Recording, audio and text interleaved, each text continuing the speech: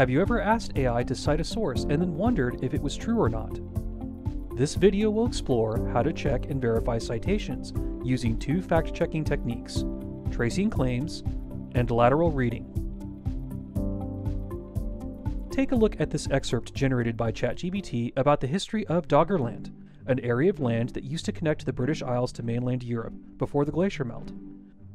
I asked ChatGPT to cite the source and was provided with this citation: Doggerland, Lost Atlantis of the North Sea Gives Up Its Secrets by David Keyes, The Independent, 26th of November, 2012. How would I determine if this source was real and if ChatGPT is actually citing it? I can do that through tracing the claim. An easy way to start tracing a claim is to copy the title into a search engine and look for it online. A quick search reveals that there is an article with this title, but it isn't from the publication The Independent. It's from The Guardian, and the author and the date are different as well. Since I found some discrepancies already, it might be worth to try to look for the ChatGPT-generated publication in a library database.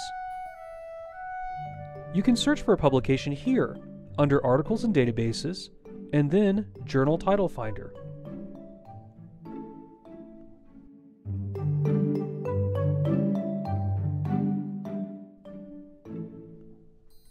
Looking up the November 26th issue of The Independent and browsing articles quickly shows that this doesn't exist in The Independent.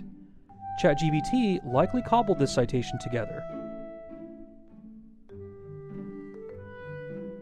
Once the source is verified, how do you know if the generated AI is actually citing it? The bad news is, you probably can't determine directly if the text was lifted unless the publication is real and you've read it. You can, however, use lateral reading to verify a claim from AI. Lateral reading is where you search for a claim from a different source than the one you're looking at to collaborate a claim with your source material. It can be as easy as Googling a snippet from ChatGPT. I'll copy and look for the sentence, "The submergence of Doggerland would have had a profound impact on the human inhabitants, forcing them to migrate to higher ground or other areas."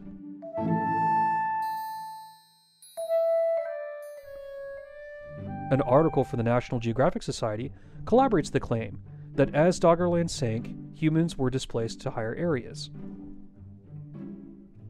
For more information about tracing claims and other fact-checking techniques, check out our guide on media literacy.